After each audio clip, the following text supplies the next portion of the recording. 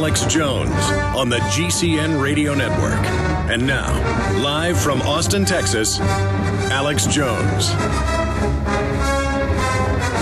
We have Dr. Paul Connett in studio with us. We might even go into overdrive a little. No, we did that yesterday.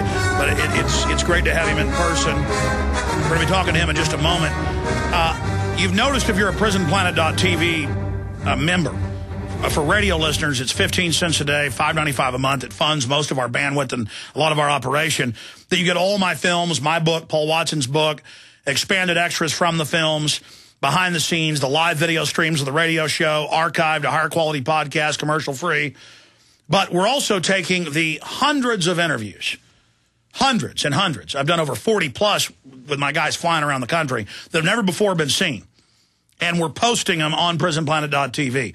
Posted a never-before-seen Willie Nelson, Jesse Ventura interview this week. Dr. Russell Blaylock, brain surgeon, about the chemicals in the food and water, the bisphenol A, the rest of it. That's going up in a few days.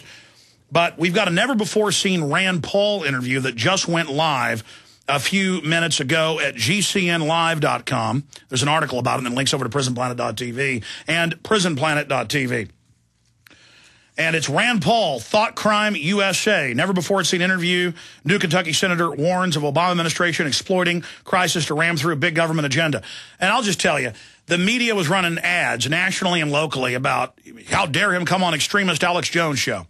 And I had the interview. We done it here in Austin. And I said, you know, I'm going to wait till he wins. I'm not going to ask him to come on anymore. He's scheduled this week or next week. We're not sure. He'll be a senator for 6 years. It won't be an issue. I'm going to get him on. I'm gonna air this interview later. Well, now it's at PrisonPlanet.tv. This never-before-seen interview. New Kentucky senator warns of Obama administration exploiting crisis to ram through a big government agenda. Powerful interview up there at PrisonPlanet.tv. It takes about a minute to sign up, and you get a trial monthly membership, and then download it, burn it to disk, give it to everyone you know. Also, another big story up at GCNlive.com and PrisonPlanet.com by Steve Watson. World awakens to criminal banking cartel. A key article. International destruction, the intentional destruction of the dollar creates massive backlash among those not on board globalist bandwagon. Also, TSA rejects airport molestation complaints. That's at GCNlive.com. Gold sets new record as QE2 devaluates fiat currencies. Also at GCNlive.com by Kurt Nimmo. Another story here, drone surveillance program targeting Americans. That's at GCNlive.com right now. Now, I want to be clear as we introduce our guest today here in studio. Back in 2000, they testified before Congress, other scientists and environmental researchers, toxicologists. I've interviewed some of those folks.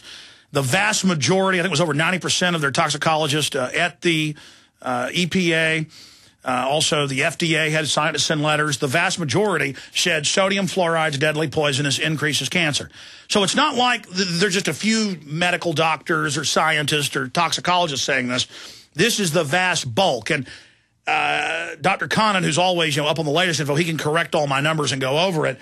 But he has the new book out, The Case Against Fluoride, a new look at the scientific evidence, how hazardous waste ended up in our drinking water, and the bad science and powerful politics that kept it there. Paul Connett, Ph.D., James Beck, M.D., medical doctor and Ph.D., and others that wrote this book. And it's got a nice bibliography for you to check out all the facts. This is the real science. And we're going to discuss this because even if you filter your water, you're bathing in it. Or it's being sprayed now as a pesticide on the foods, on the crops, and then it bioaccumulates. But instead of Alex Jones talking about this, we go to Dr. Paul Connett.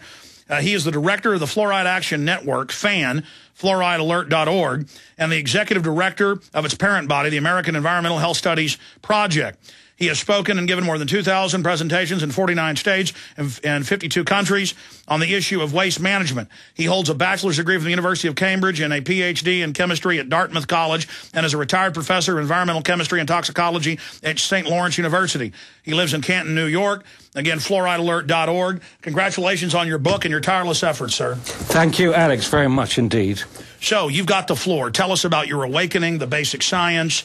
Go over the fact that most of even government scientists are saying, get this out. They've approached the government, but still these interests lobby millions of dollars, even in small towns, to get it in the food, get it in the water, to give the kids the fluoride pills, the toothpaste. I mean, they are just pushing this. Absolutely. Well, if people go to our webpage, they'll find over 3,000 professionals, dentists, doctors, nurses, all kinds of professionals involved in health, environment, and so on, have signed a statement calling for an end to fluoridation worldwide. So I've been researching this for 14 years, and I didn't want the issue because 14 years ago I was very busy teaching chemistry and working on the waste management that you just talked about, and that was taking up most of my weekends and holidays. But my wife put down this bunch of papers on my desk and said, "Dear, would you read these?" I said, "What is it?" She said, "Fluoridation." I said, "Take that away. These people are crazy." Yeah, Dr. Strangelove. Yeah, absolutely. That's what most people have been brainwashed to believing. And it's one technique to keep the average person, the journalist, the scientist, the doctor, the dentist, away from the literature. Because if someone with an open mind reads the literature, they will be appalled, as I was that afternoon 14 years ago. And I remember saying to my wife as we were walking to the village council to discuss this, they were deciding whether to continue it or not, I said, this is going to be easy. This is going to be easy. When people hear what I read this afternoon, there's no way they're going to continue that. However, it took us 7.5 years to get fluoride out of our little village of Canton, New York, because all the dentists came in with their white coats on and the doctors and so on, and people were saying... And the AMA the major organizations...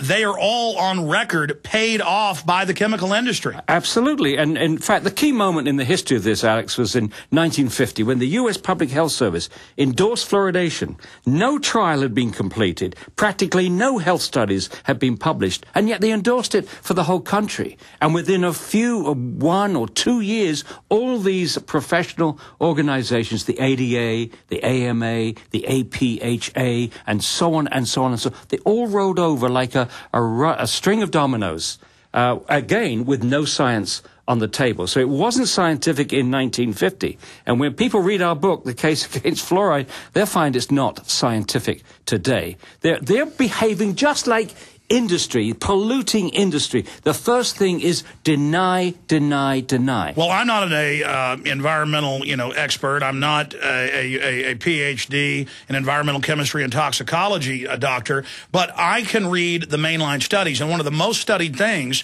going back to even the 20s, was sodium fluoride. And I've read the studies, University of Texas from the 30s, about increases cancer, causes IQ reduction. We've given it to rats, causes infertility. And there are literally, from China, England, the U.S., Canada, thousands of studies. I mean, and these are prestigious organizations. They know full well. And for anybody that doubts it, just search the term fluoride cancer. And it'll be the U.S. government going, yeah, it at least doubles cancer in boys and bone cancer. I mean, they know. So please continue.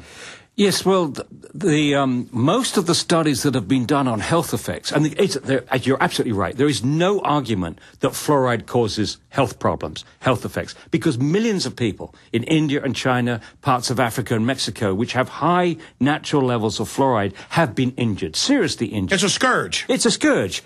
And so the only argument then is whether there is an adequate margin of safety between the doses which we know cause harm and the doses that people are going to get. But it bioaccumulates. It bioaccumulates, and the doses, and remember, once you put it in the water, you can't control the dose. You can't control how much water people drink. You can't control how much they get from other sources. And you're right, too. They're now using sulfuryl fluoride as a fumigant on foodstuffs in warehouses, and that, too, leaves residues of fluoride. And today, the Center of Disease Control said that 41% of American children, 41% of American children between the ages of 12 and 15 have dental fluorosis. And that's the indicator that the child has been overexposed to fluoride. And this is the government. This is the government that promotes fluoridation is admitting, whoops, 41% of our kids have been overexposed to fluoride. But it only hurts the teeth. Doesn't hurt anything else, for which they have no scientific evidence, but In fact, it's to the contrary. It's to the contrary, yes, absolutely. I mean, the thing that concerns me most, and one of those facts I learned 14 years ago, was the level in mother's milk is extremely low as far as fluoride is concerned, extremely low, 0.004 parts per million. This means... The body thinks it's bad and is designed to filter it. Absolutely. This means a bottle-fed baby in Austin or any other town that's fluoridated is getting 250 times more fluoride than nature intended. But what about the studies that show at 10 to 20, it's in that spectrum, yeah. If a young mammal, this is rats, guinea pigs, humans, rhesus monkeys, are given it, there's an overall IQ reduction of 10 to 20 points. I mean, this is devastating. Well, these are studies mainly from China. There have been about 18 from China, another one from Iran, Mexico, and India. And yes, they have found a lowering of IQ associated with fairly moderate exposure, like 1.9 parts per million. And I went to the two villages in China where they established that level. So if you're lowering IQ at 1.9 parts per million in a study group of a few hundred kids, you don't have anywhere near an adequate margin of safety to protect the whole. Well, many U.S. cities have 2, 3, 4. The average is, what, about 1 part per million? And again, from studying fluoride on the periodic table, you correct me if I'm wrong, isn't this one of the worst things to bioaccumulate? I mean, it's really good at that. Well, no, you have to distinguish between fluorine, which is the most reactive element in the periodic table, and fluoride, which is the compound, which in terms of chemistry, it's lost all its fury. You know, it's a fairly stable. This is like comparing chlorine gas, which everyone knows is toxic. The chlorine in your pool. Yeah, and sodium fluoride, which is common salt. So that's what it means to compare fluorine with fluoride. But the catcher and the real worrying thing is that fluoride is extremely active biologically. All right, stay there. That's what Dr. Blaylock says. He says it ties in and boosts everything else. We'll be right back. Are the threats of a biological attack to the U.S. real? If biological warfare is real, what should I know before it happens to protect my family? The answers to the unthinkable are inside a new book by Christian patriot and author Sam Adams, Pale Horse, How to Survive a Chemical or Biological Attack. Inside what's been called the must-have manual for surviving the attack and mass panic that will follow, you will learn what the actual biological and chemical threats are, how to respond to events that are almost certain to happen, what the government's response is likely to be, how some will take advantage of the chaos, and exactly how you should prepare. To get Pale Horse, How to Survive a Chemical or Biological Attack in hard copy or immediate digital download, go to biowarsurvival.com or call 877-327-0365. That's 1-877-327-0365. Or buy online at biowarsurvival.com. That's BIOWAR survival.com. This is not your father's BioWar Survival Handbook. You may be arrested and or subject to other police action. Tyranny is here. The grim future foretold in 1984 has become reality. It really says that the state is God. The United States is now recognized globally as one of the most oppressive police states on earth. This film conclusively proves the existence of a secret network of FEMA camps, now being expanded nationwide. This documentary exposes how the continuity of government program has established an all-powerful shadow state. Police State 4 chronicles the sickening depths to which our republic has fallen. Prepare to enter the secretive world of emergency dictatorship. Body scanners, sound cameras, citizen spies, stage terror, and cameras on every street corner. It's only the beginning of the New World Order's hellish plan. The police state isn't coming. It's here. Secure your copy today at Infowars.com or see it online in the highest quality at PrisonPlanet.tv.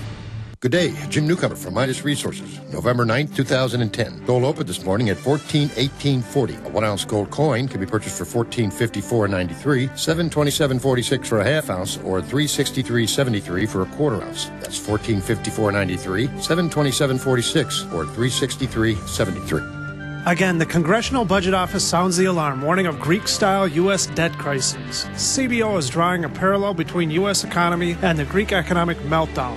Debt to GDP climbing to